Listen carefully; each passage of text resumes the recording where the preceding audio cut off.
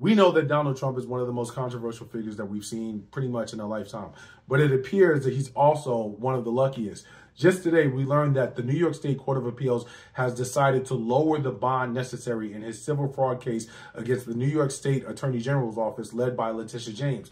What that means is that Donald Trump will only have to put up $175 million as opposed to the full amount of the judgment, which was $464 million with the interest involved, in order to create a space for his appeal to go forward. Now, it doesn't change the amount of the judgment. That is still existing. That still is on record and has to go forward. But it does keep him from having to sell any of his properties, declare bankruptcy, or do any of the other things that was going to have to happen in order for him to get this money.